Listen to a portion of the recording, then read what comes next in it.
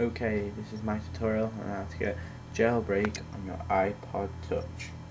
Okay, first things first, we need the file, which is the firmware file 1.1.1. This is the folder here. As you can see, we have two folders, alpha or flash and DFU. Okay, a lot of people are wondering which folder to use.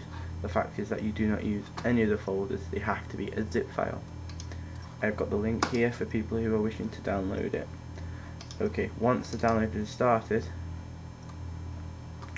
and it is downloaded on a Mac, it will ask you to extract.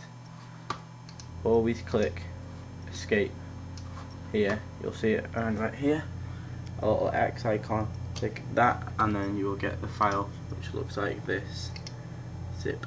Okay, easy enough, we just open iTunes, we can find iPod, and then we click on update, but we hold the alt key. So I'm just going to put the phone down while I do this. We click alt and update and we have a screen what looks like this. Simple enough, we just find the file.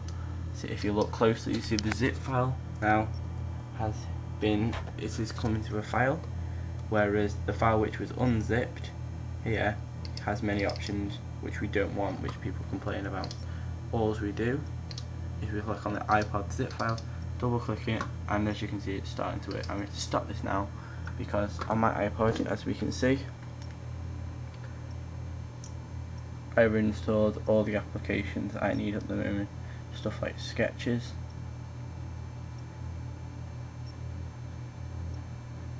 where we can just draw random things and stuff like that.